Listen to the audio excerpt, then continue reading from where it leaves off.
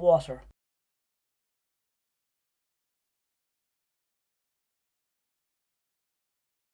Water is divided into two categories, hard water and soft water. Both have distinct differences. You should be familiar with both terms already. For your leaving certificate, you only need to know hard water.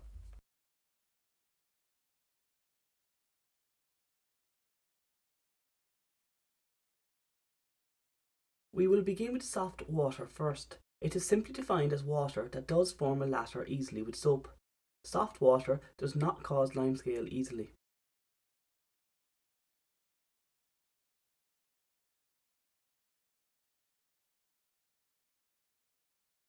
Hard water is divided into two subcategories, temporary and permanent water.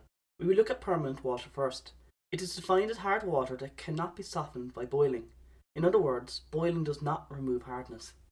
Magnesium sulfate and calcium sulfate cause permanent water hardness. Temporary water hardness is hardness in water that can be removed by boiling. Magnesium carbonate and calcium carbonate cause temporary water hardness.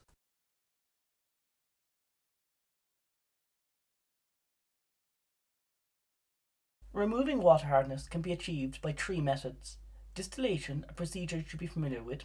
However, this is both time-consuming and very expensive. Washing soda crystals could be added to water to soften the water by forming an insoluble calcium carbonate. And finally, ion exchange resins can be used to remove water hardness. We will talk more about this in the next slide.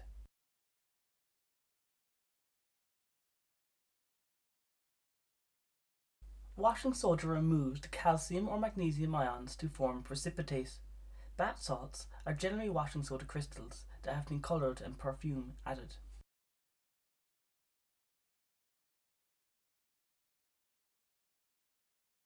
An ion exchange resin at home will soften water by removing cations that cause water hardness.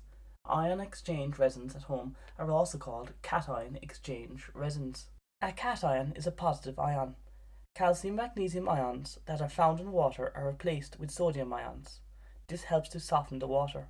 Ion exchange resins will need to be replaced over time.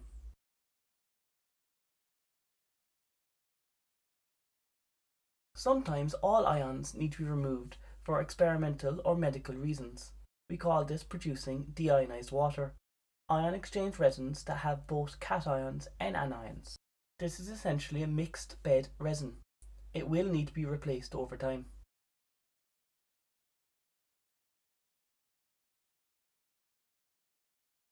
You should know at least 2 pros and 2 cons for water hardness.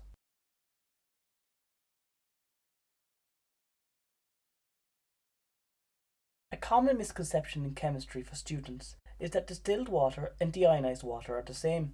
This is not the case. Deionized water is water that has no ions present, however still contains dissolved solids and dissolved gases, whereas distilled water contains no dissolved or suspended solids or no dissolved gases.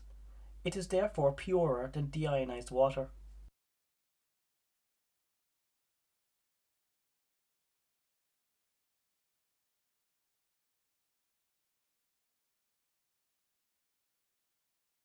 There are 7 steps that you need to know in some detail for the purification of water for drinking.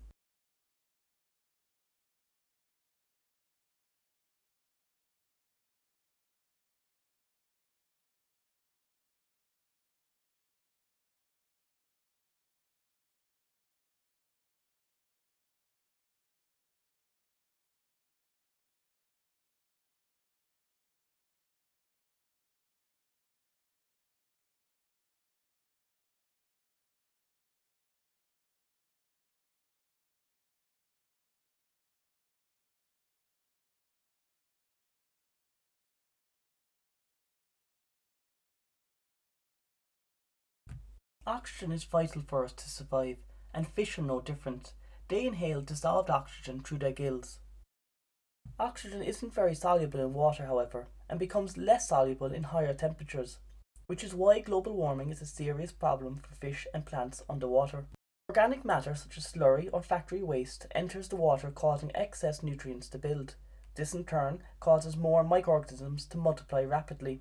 These then respire, using up oxygen levels very quickly. Fish then don't have enough oxygen and unfortunately die.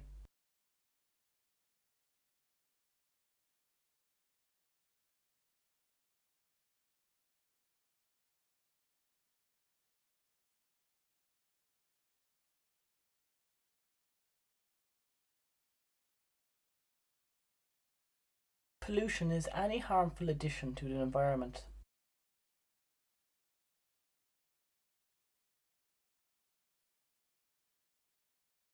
The biochemical oxygen to demand is a test for oxygen and it essentially tells us how polluted the water is. Lower values mean less pollution.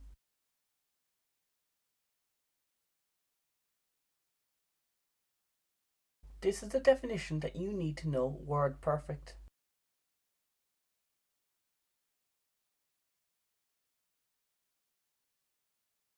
You need to be able to describe the test for a biochemical oxygen demand.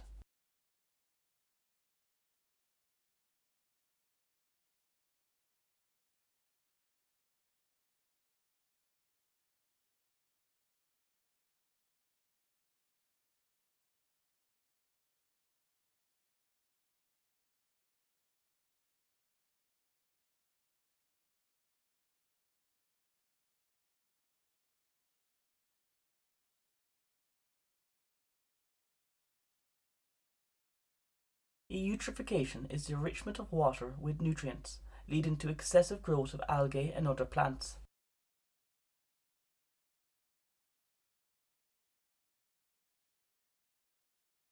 Eutrophication is caused by plant nutrients, nitrates and phosphates entering the water by means of slurry and fertilizers. Plants and algae absorb these nutrients. Algae in particular grows rapidly, causing an algae bloom. The algae bloom doesn't live long and dies, which causes microorganisms to grow and multiply due to them feeding on the decaying bloom. The microorganisms respire and use up all the oxygen for the fish.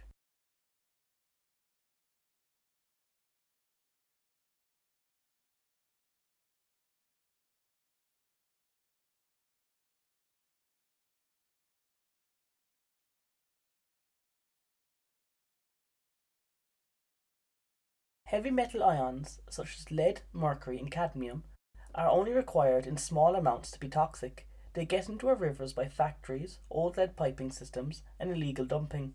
Heavy metal ions can be removed by precipitation. AAS is used to detect the presence of heavy metal ions.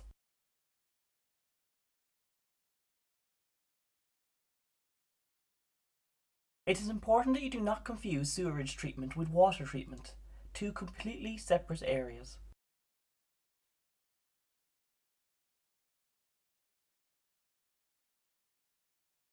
Primary treatment removes large insoluble objects by screening, the use of a wire mesh.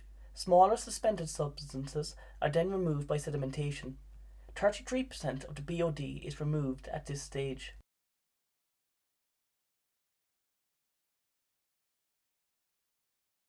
The secondary stage is a biological process that removes sewerage by bacteria.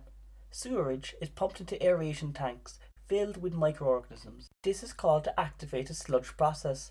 Microorganisms feed on the sewerage using oxygen to help break it down, and air is continually pumped into the tanks for there to be enough oxygen. Sewerage now flows into a settlement tank where the sludge is removed. The sludge can be reused either as a fertilizer or a fuel. By the end of the stage, 95% of the BOD has been removed.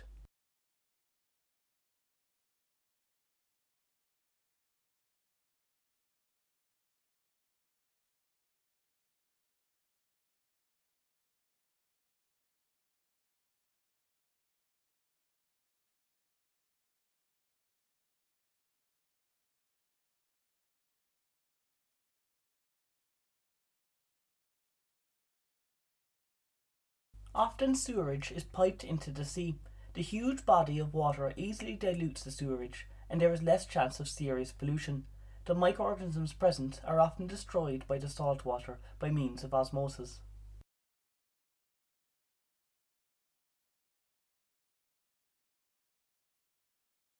The tertiary stage is the final stage. The sewerage contains phosphates and nitrate ions, which I mentioned before can cause eutrophication. Aluminium sulfate removes phosphates by a method called precipitation, very similar to heavy metal precipitation. Phosphate reacts with aluminium to form aluminium phosphate, which is insoluble and can settle out of solution. Precipitation is expensive, and nitrates can be removed by a far cheaper option, the use of denitrifying bacteria, which convert nitrates into nitrogen gas.